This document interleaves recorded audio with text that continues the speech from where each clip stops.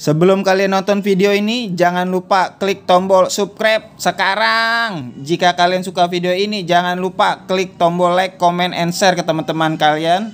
Takis!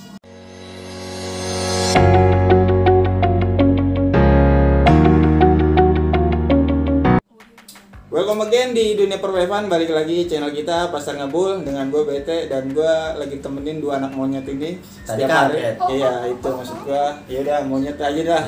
Kayak lebih pantas. Siapa nama lu, Bos? Ais. Dan satu lagi, Gue Hilmi. jadi gue sekarang kedatangan liquid MAELL. Liquid bukan kaleng-kaleng ini ya.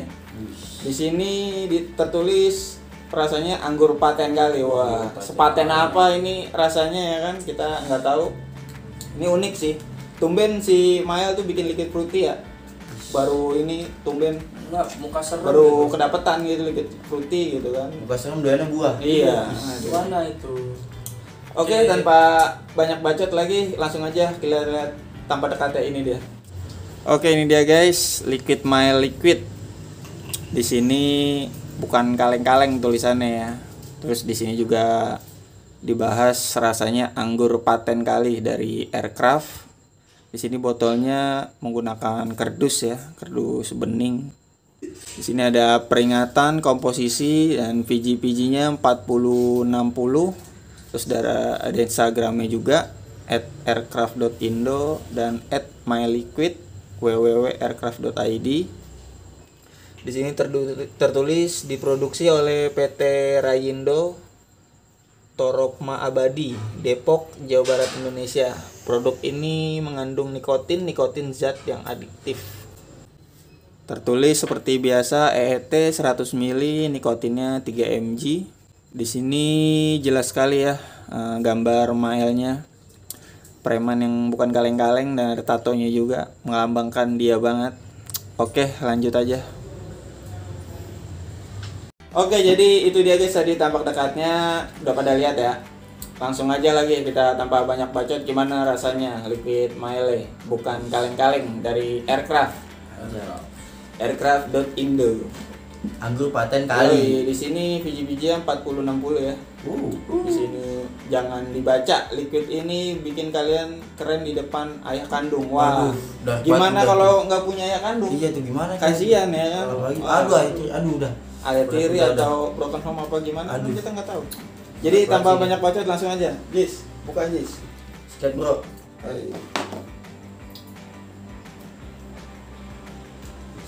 Nah, sinematik. Seperti biasa, gue pakai Hexom V21 dengan RDA Reload X double coil. Di sini gue pakai BT wire coil buatan gue sendiri. Terus gue pakai kapas bacon frame. Di sini kita udah press fix semua ya kapasnya. Udah belum Ji? Buat gak? Ya. Wis, mas paten kali, sangat paten. Paten kali kau. Nggak lepas dari plastik bos. Ya kan lu gunting. Oh iya. Lupa Oke, saya. kita ada 2 tes, ada small test dan drip test. Kita langsung small test dulu ya.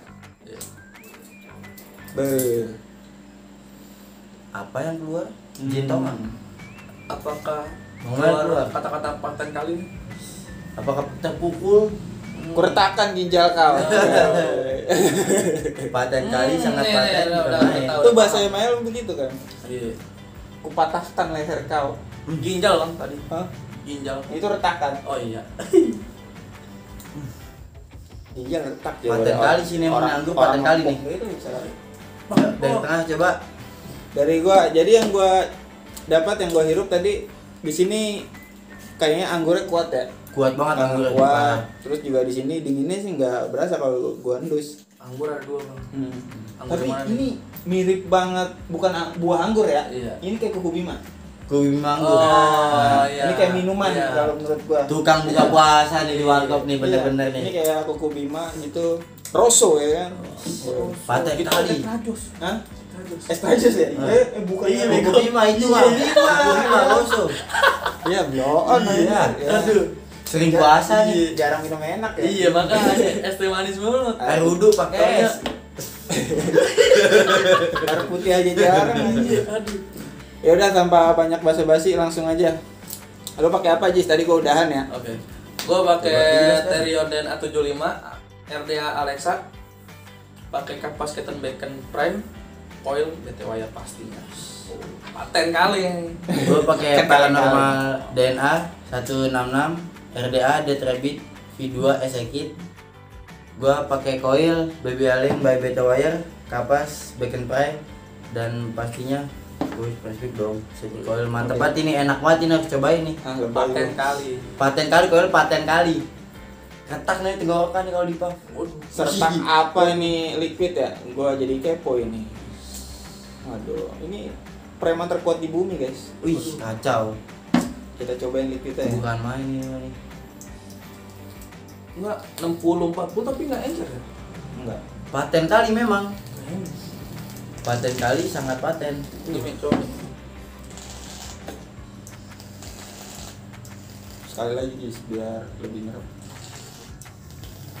Nih baunya Bener-bener kayak kopi. asli. Kayaknya emang Ini dia kayak featuring Iya, ini Itu Rosso. ex Rosso nih. featuring Rosso loh. Oke, langsung gua papak aja. Bismillahirrahmanirrahim. Ya. Disiapin pertama untuk penonton. Udah siap. Tuh, isap. Dah. Kalau yang mau nyobain datang aja kemarin, yang kenal gua datang kemari, gua pasti gua kasih kau testeran. Bisa ini asapnya bos. Sorry guys, sorry. Gila. Sorry, is.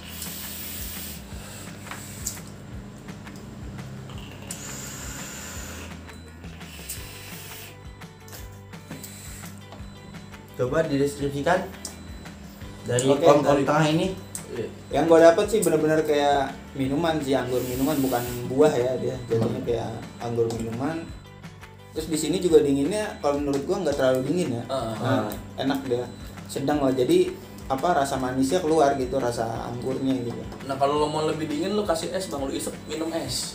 Mas bener freezer lagi. Iya. Oke, dari lu gimana Jis, rasa anggurnya gimana Jis?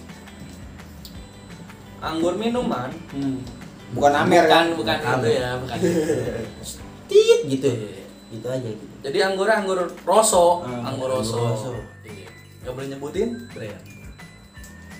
Nah terus tingkat manis pol ini. Manis pol. Dari dingin biasa fruity itu dingin tuh. Ciri tapi- khas fruity tuh. Ini Ini fruity ya guys. jatuhnya ada soft, ada advance. Nah ini tingkat advance nih, nggak powerful nih. Enggak powerful nih. Iya. Enggak sedingin es balok. Enggak. Balok mah air apaan cok? Dari lu gimana Mi? Kalau dari gua dari segi manis anggurnya tuh kayak pupuk gitu. Enggak terlalu manis, enggak terlalu asam gitu. Dan dari dingin gua enggak suka dingin tuh. Oh. Jujur aja gua enggak suka dingin. Enggak pernah gua pakai liquid fruity. Jadi Bahkan lo- pakai liquid fruity itu 1-2 kali. Oke. Dan ini juga biasanya gue pakai fruity itu enak gitu. Di tenggorokan tuh rasanya pengen gitu, tapi enggak sih ini pas. Kalau buat daily sih kalau menurut gua cukup worth it Cukup sih ya. bersahabat Maksudnya lah. enak juga Cocok, berasa. cocok. Lagi juga yang buat pemula-pemula apalagi itu cocok sih buat fruity ya. Kalau menurut gua. Jadi TH-nya juga halus banget ya, nggak berasa gitu tiganya. Oke, sekarang dari penilaian gua langsung aja. TH-nya gua kasih 6,5 mungkin. Nah, Terus tingkat manisnya lumayan 7, tapi nggak manis banget ya, maksudnya berasa gitu. Berasa. Terus buat keseluruhan 8. Oke. Kalau Magis. dari gua dari tingkat manis gua bisa kasih 75, TH 65. Keseluruhan gua kasih angka 9. Gua doyan putih, gua doyan Ini dia doyan sekali putih. lagi gua doyan. Apalagi pakai single enak jadi. Iya, berasa. Single iya. enak banget gitu ya. Asli. Dinginnya nggak terlalu. Kalau Gimana lu, menurut lu? kalau menurut gua dari segi tingkat manis, gua bisa kasih nilai 7,5. Dari terus gua bisa kasih nilai 7. Keseluruhan gua setuju sama Haji 9. Walaupun gua nggak doyan tapi Iya. ini worth it sih untuk Bener. daily tuh worth it. Parah. Parah. Jadi sekali lagi gue bilangin ini pribadi dari kita tester kita semua, jadi personal orang beda-beda rasanya seperti apa. Ya. nggak bisa kita samain. Begitu aja kali ya. Iya. Langsung aja gue mau lanjut nge-puff lagi, enak. Oke, bye bye.